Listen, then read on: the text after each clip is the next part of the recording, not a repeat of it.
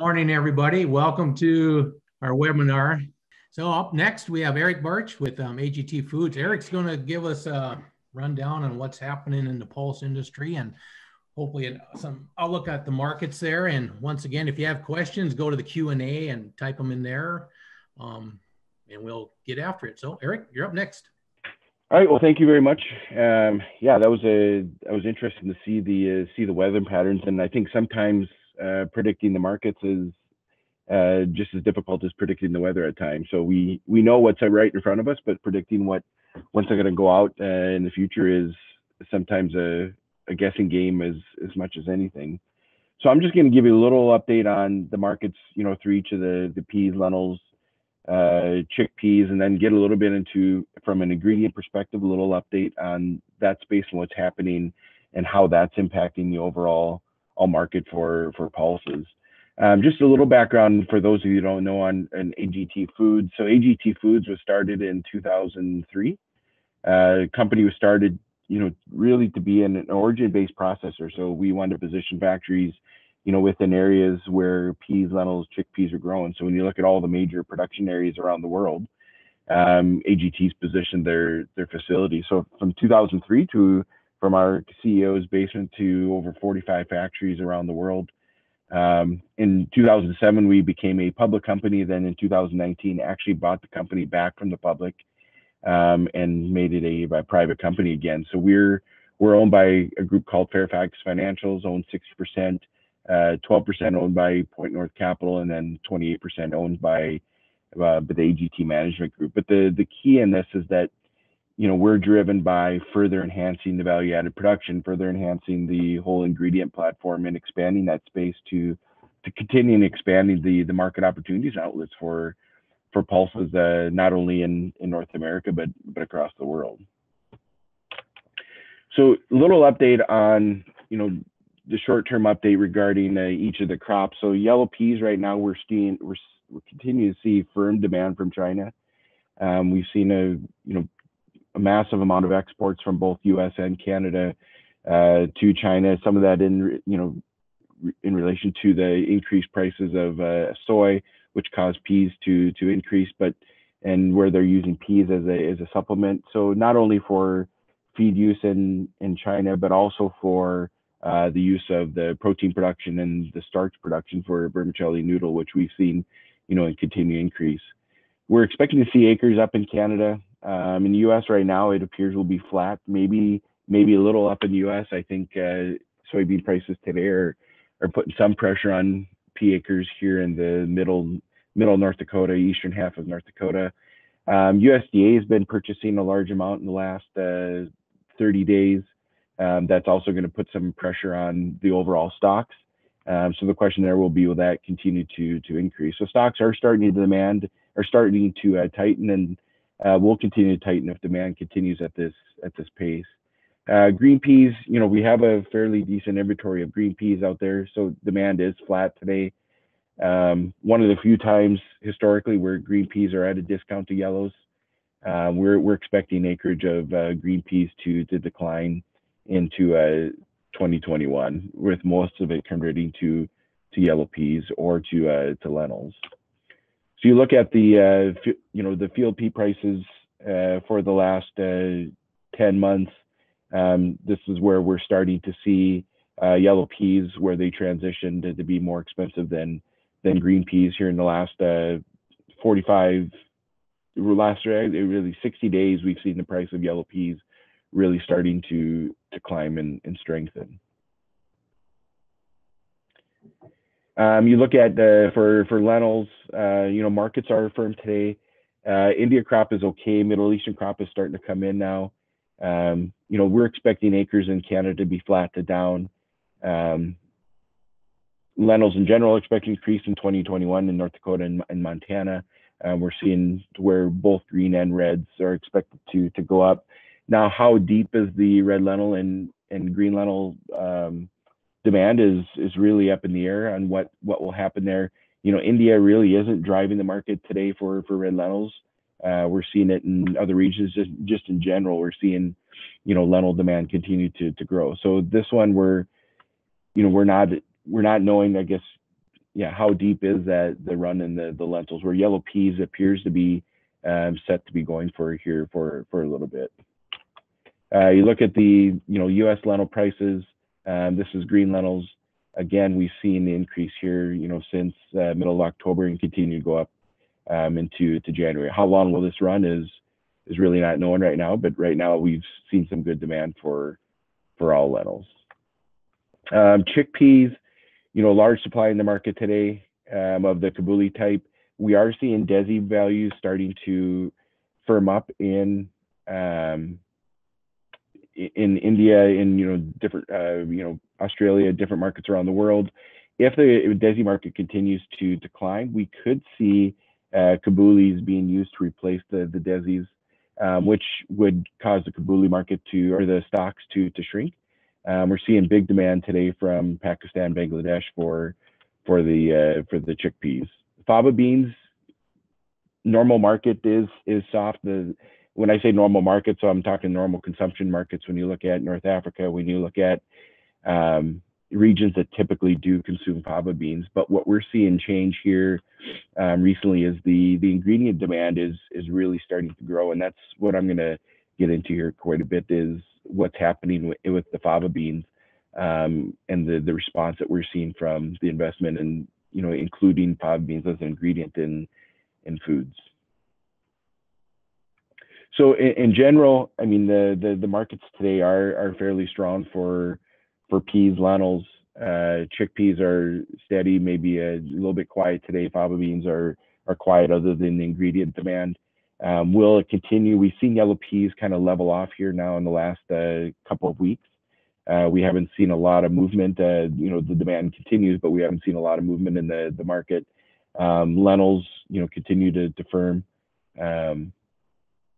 So in general, we got decent prices going into spring. We'll see how long they hold, and really we're watching the crops as India, watching the Indian crop. We're seeing the Middle Eastern crop will be coming off here shortly, and then we have the plantings in North America and how that will impact the overall market. Yep.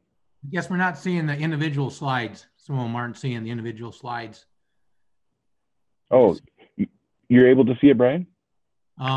Yeah, for some reason I am, but they're not going through. Okay. Must be stuck on the top. There you go. Let me try this one more time.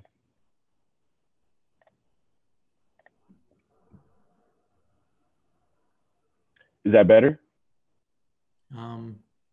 I guess, let me see here. Okay. I think it's okay now. Okay, it's just when I go to full view. So I'll just go like this if that's okay. Okay, yep, that's fine. It's not in presentation mode, but I think you can see it from here. Okay.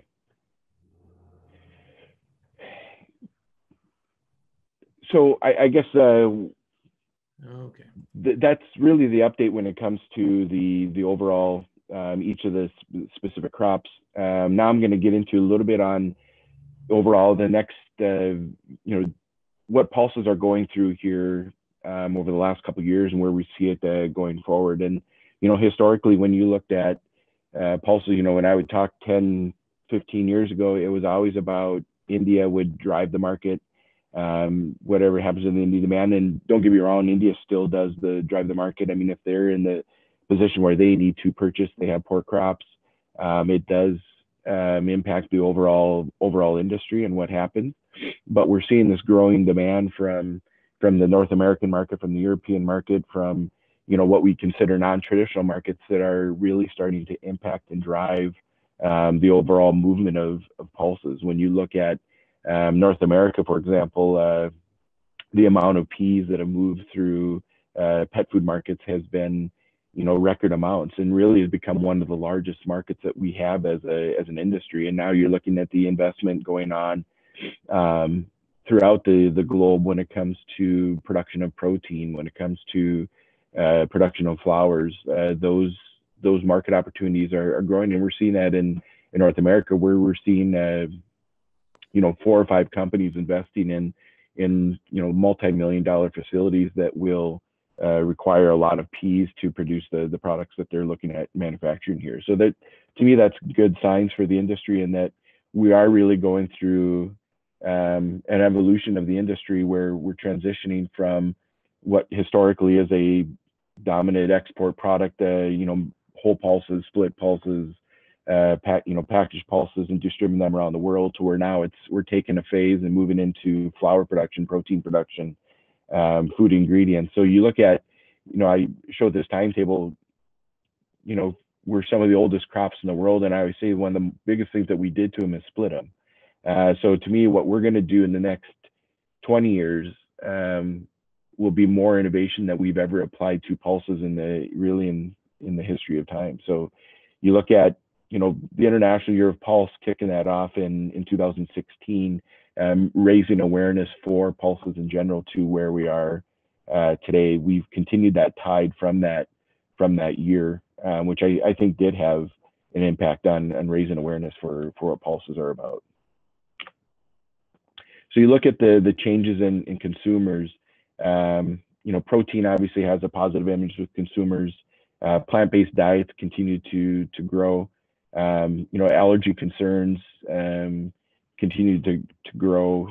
Consumers demanding more proteins for diet, sports, nutrition, natural, clean label. Really, a lot of things that pulses bring to the table is what consumers are looking for today. And food companies, they want non-GMO, they want gluten-free, they want plant-based, they want sustainability sourced.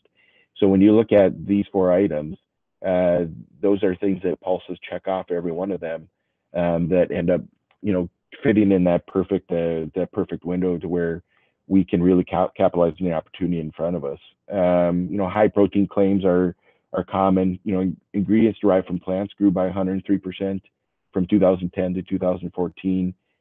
Protein derived from plants grew by 61% from 2010 to 2014, and we're continuing to see that growth. And I actually have a typo; it shouldn't be 14. I do apologize for that, but we're continuing to see this overall demand continue to grow, both on the consumer level and the food company. And the consumers really are driving what the food companies do, and the food companies drive what we do. And we're on what we produce and what we go to contract with you. So this is really a consumer-driven market today. So you look at the launches of pulses over the last 5 years. We're gathering the 2020 numbers now as far as what's been launched, but we've continued in this growth pattern. I can tell you that 2020 will be continued to grow. One thing that we are seeing differently now is pet food is kind of leveling off. There is still some growth in pet food. We've gone through some of the issues regarding the DCM, but that seems to be calming a little bit, where pet food is getting back a little bit back to normal. But we're really starting to see the climb in the food space.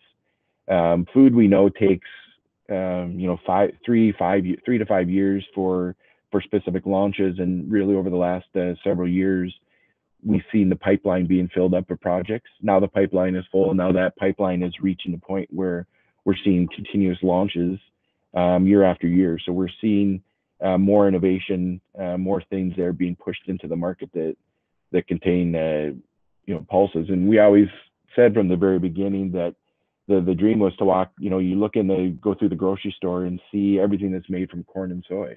The dream is that that could be changed to pulses.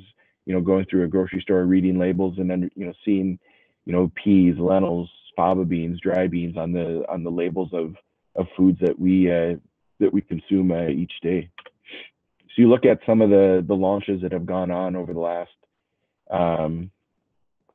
couple of years. You have dairy-free heavy whipping cream, Beyond Meat burgers. There's Impossible. There's the Light Life burger.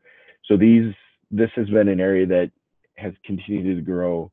It has been impacted some with the pandemic here in the last over the last year, especially within the food service area. But from a retail point of view, this area continues to remain strong, and we've seen this grow substantially. The grain-free pet food, the pasta. You have the Barilla pasta, the Zambi pasta. AGT launched their pasta this past spring. The milk dairy-free space continues to grow. Obviously, Ripple is one of the big players in there. You have the snacking. Snacking was one of the very first products that came out with pulses. For 5-6 years ago, and that whole space continues to grow. Here we have Kashi Go. So this is made by Kellogg's. Number one ingredient on this product is lentil protein. So you look at all these different products. Here you have fava beans. Here you have peas. Here you have peas, mainly peas. This is yellow peas. This is chickpeas. Peas. This is pea protein. Again, peas. This is lentils. This is fava beans, lentils, and chickpeas. This is red lentils. This is yellow peas. So all different products are going. And this is just a small snapshot of what we're seeing in the market, and what's really causing the investment in this space. When you look at what AGT is invested in, and I'll get into here a little bit on what we're doing in Minot. You look at ADM, you do look at Roquette, you look at Ingredion, World Food, or Purus. You look at all the different companies that can continue to announce expansion or development of their infrastructure to supply markets such as this. One of the great stories, and sometimes this can be controversial for other people also, but one of the stories that really drives pulses with a lot of consumers and customers is the sustainability story that pulses bring. They are a low water user, the nitrogen fixing. To us as producers, it may seem routine or not unique, what pulses do from a rotational point of view or due to environment, but this story does go a long ways to consumers, to food companies. A lot of them have a long-term initiatives that drive their purchasing decisions based on sustainability. So if you don't carry a strong sustainability story, it may be something that they may not consider.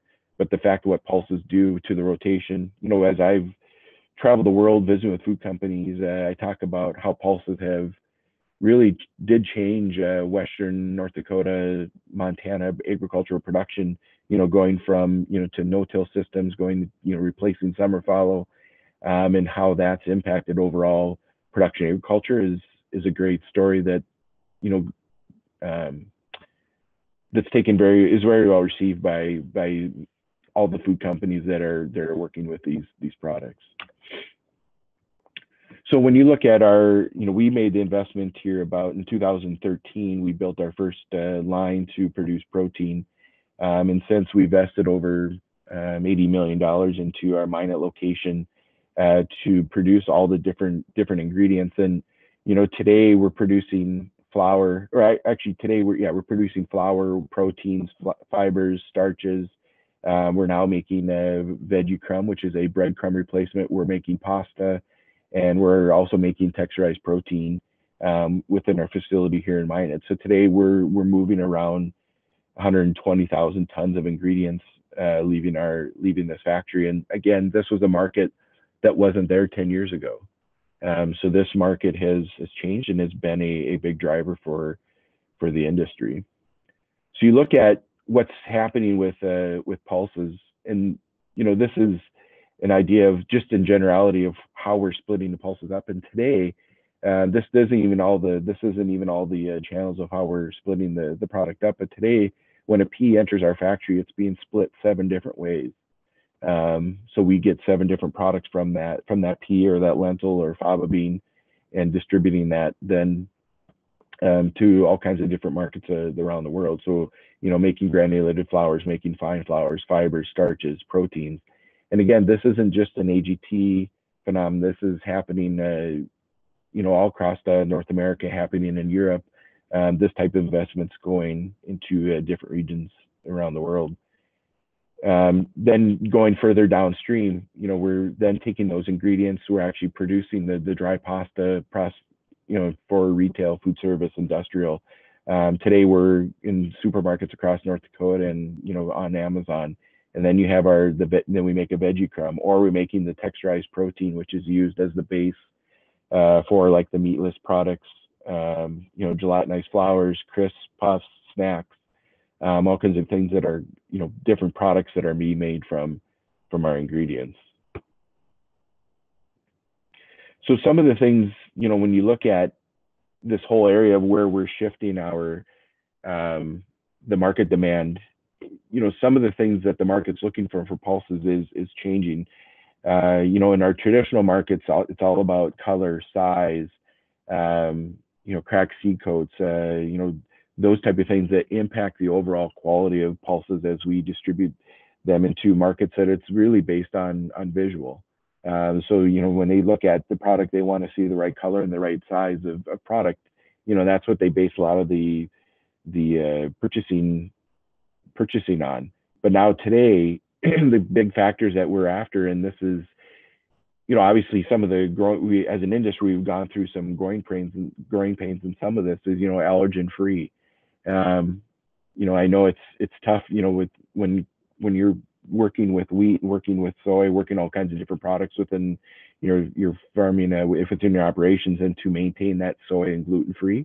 But that really is what's driving the pulse demand today, is the fact that we are non-GMO, we are gluten free. So those are factors that have to be protected when delivering to our customers. Is, a lot of them today want zero tolerance for example, in soy, which zero tolerance is very difficult, but it is a big demand that they have, free of molds, watching the storage molds, watching those things, making sure that we're holding the crop in good condition. Without that is difficult. We were not able to move because we have to do microanalysis on all the material, microbiological analysis on all the material that we supply to our customers, and that becomes extremely important to them. And then high protein, continue to look at, what are ways that we can increase the protein level of pulses through agronomic work, through variety development, whatever it may be, finding ways to increase that overall protein, because there will continue to be premiums for protein in the market. And I would say there's, that continued demand for protein is not going away. And, most everybody's in a position today where they are offering that premium for the food ingredients for that high protein. So I'm going to leave most of it for questions, but I have just a couple closing comments, for the session. But the strong demand remains for the yellow peas and lentils going to 2021 production. Will that continue? We'll wait and see. It's like Eric said earlier, is he can predict the weather, for the next 21 days. Beyond that, it starts to become guesses. You can look at the trends and see what happens, but really the weather has an impact on overall what happens to the market also. So as that changes, can impact the market just as much. So we will, as we go into the spring here and get closer to our harvest, we'll see where the market takes us. USDA purchases, will they continue? We've had some big ones here in the last month. We expect to see some more coming, but it's hard to tell with what happens there. Pet food market, appears to be continuing on. We had the issues with the DCM here this past year. We've seen where we've seen some of the demand start to tailor off, but that appears to be recovering. As we've gone through COVID, we've seen continued growth within that space. One thing about pets is there has been record adoption of pets in North America. I think most of the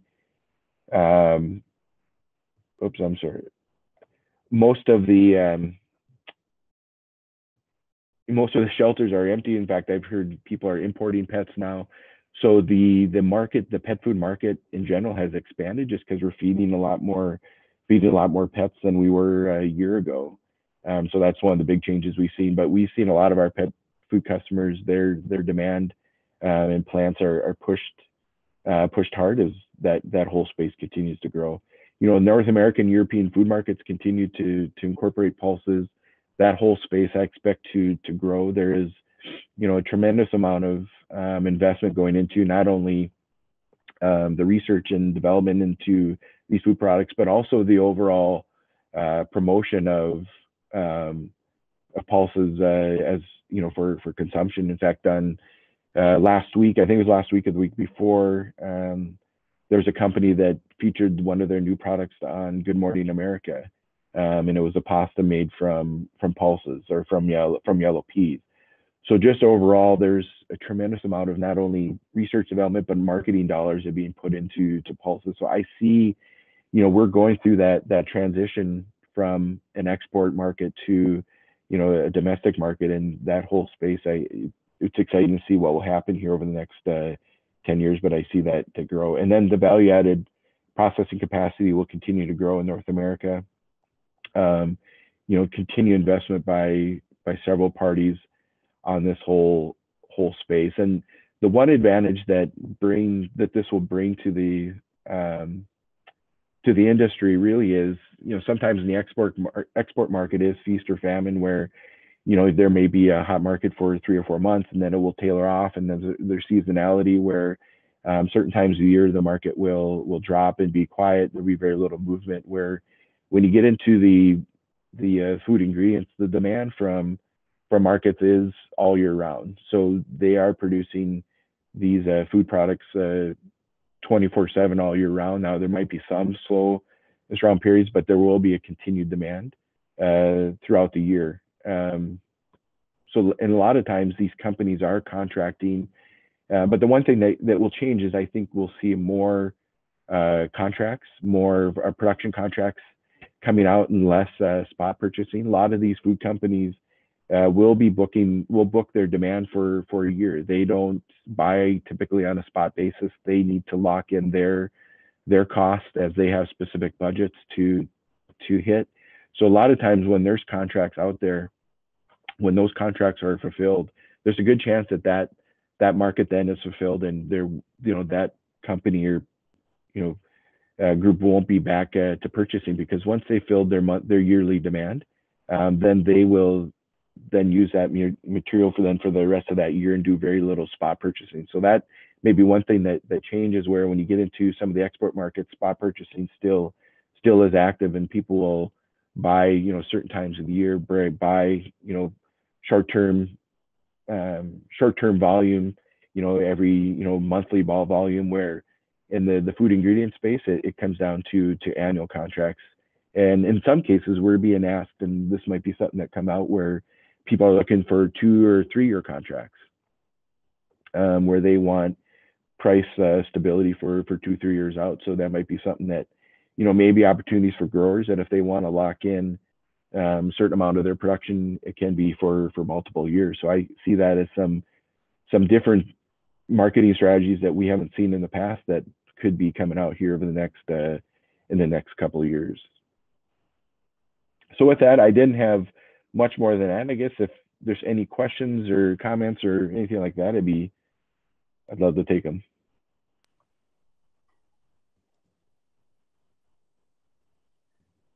Okay, I mean, got any questions? Just do the Q&A, but here's one for you, Eric.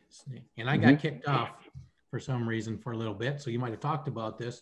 What does the market in India look like? I mean, do you see anything loosening up on that, or are we stuck where we're at?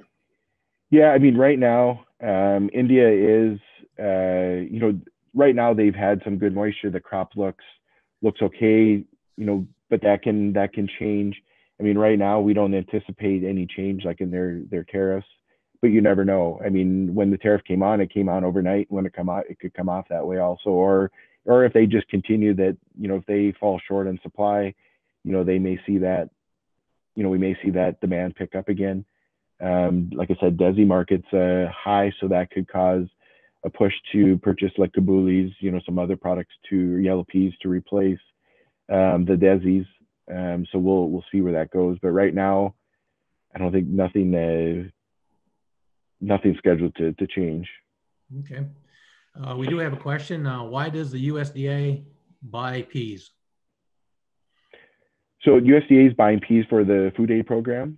So yellow peas have been historically bought for last, I would say last 25 years.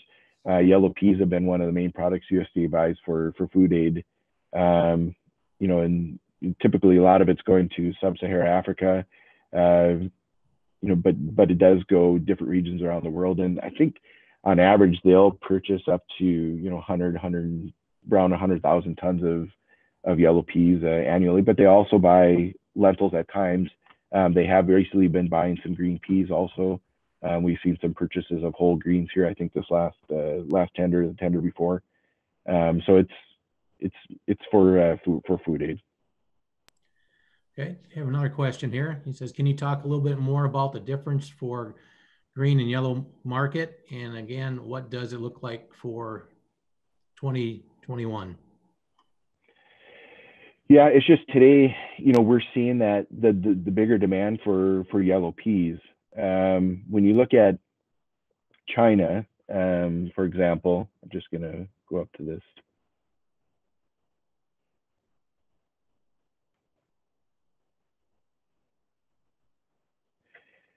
When you look at China, we've just seen a very strong demand to China for yellow peas, and it seems like it's been endless amounts of vessels of yellow peas going to China, and some of it is for as a feed, like pigeon feed, different feed products. With soy increasing, they may be looking at some replacement of where they would typically move their soy and using yellow peas, and then just the overall demand there from the protein side of and really in China, it's about the starch production. They're not after the protein in the peas; they're after the starch, and then they end up exporting the protein, all around the world. But overall, that demand for those products has grown for the Chinese industry. In green peas, just we haven't seen that big movement in green peas. That market's it has increased some, but it's been fairly flat here of recent. So we don't anticipate that going up unless, again, there's a big movement where maybe USDA starts purchasing a lot of the stocks of the green peas, or we, obviously if we're going to have a decrease in green pea production, that could cause greens to recover. It's just right now there's a fair amount of inventory, and we're seeing that product not moving as well as yellows. And then all the protein production that you're seeing and pet food demand typically is in the form of yellow peas. So just overall market opportunity and demand for yellows has been growing over the last 5-6 years, and we're seeing that accumulating now. Eric, you talked about fava beans. Is you seeing the need for more acres to be put in? Is there demand for that? Yeah, fava beans really is starting to become a hot item within the food space. And when I say food space, I'm talking the North American, European, food. When you're seeing like I was showing that dairy-free creamer, you look at there's some of the snacks that are coming out with fava beans, and really one of the reasons they like fava beans is because of the taste profile of fava beans. It's much better than what you would consider yellow peas. So they don't have to use as many maskers. They don't have to hide the flavor as much. So we've seen that demand, and then plus also the high level of protein. Typically, fava beans will have upper 20% protein, where peas are normally that 22-23%. So we are seeing that demand for the fava beans starting to come, and I would expect that's going to be a growing crop here over the next 2 years, where we're going to see a continued demand and opportunities with fava beans. And I think a lot of it is going to be contract growing. I see there's going to be some IP opportunities, I believe, in fava beans, as there's some specific varieties coming out there that have a specific demand for customers. So it could be a unique opportunity for some more diversification in what we're growing for pulses.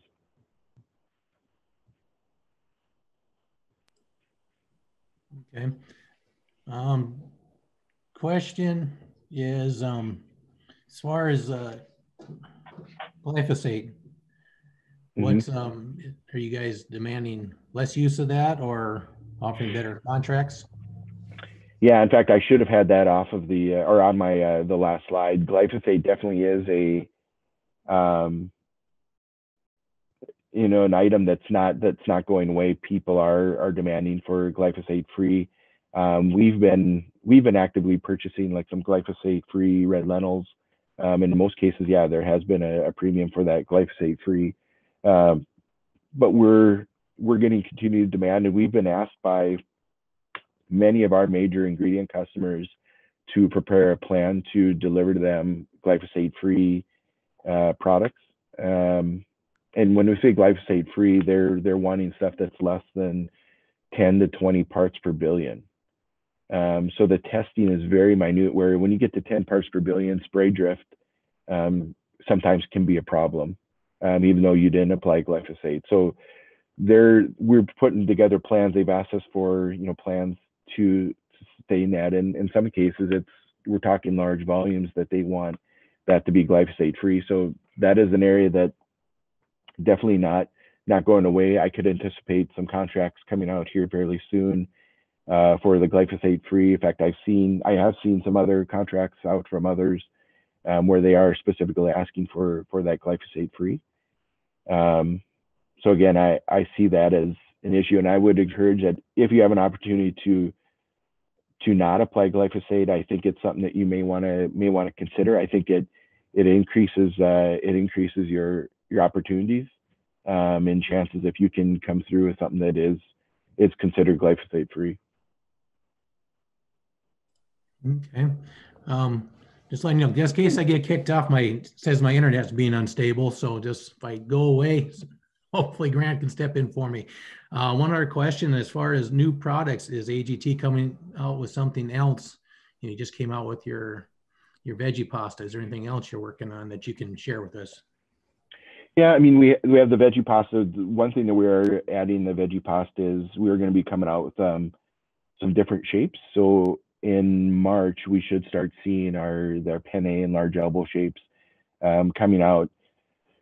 We have the veggie crumb. We're not retailing that today, but that's something that we do have some customers that are retailing that product. Our texturized proteins. You never know. There might be some more things that we do come out. I mean, right now we're supplying a lot of these products as ingredients also. When you look at our pasta, it's starting to grow, like in frozen meals, canned pastas. You're looking at food service, school lunch programs, hospitals, we're nursing homes. We're working with all kinds of different groups that are utilizing our pasta. And, it just gives you a sense of the importance of like the allergen free, where, we've seen this grow more and more. In fact, I had a phone call the other day from a grocery store in North Dakota. It was a small town store, and they wanted us to start sending them some cases of pasta they wanted to put on their grocery store, because they had a teenage girl in town who had some major health problems and discovered that one of the few things that she could eat is our yellow pea pasta.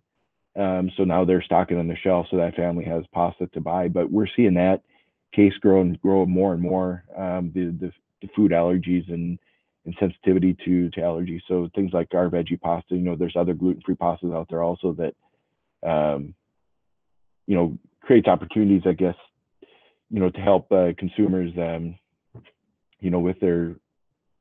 with issues like that, but also, puts you as growers in position to supply that market like that. So in general, yeah, I mean, there's probably going to be some more products coming out, nothing more than that I've shared today, but we're continuing to see that, and who knows, there might be some interesting things coming out from us here in the next 3 to 4 months.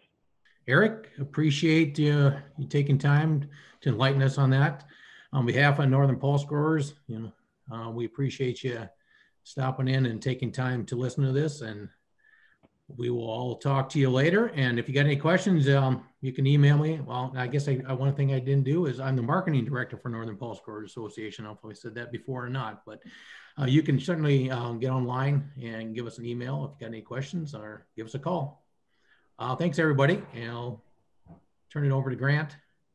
I think we all can leave here. Have a good day.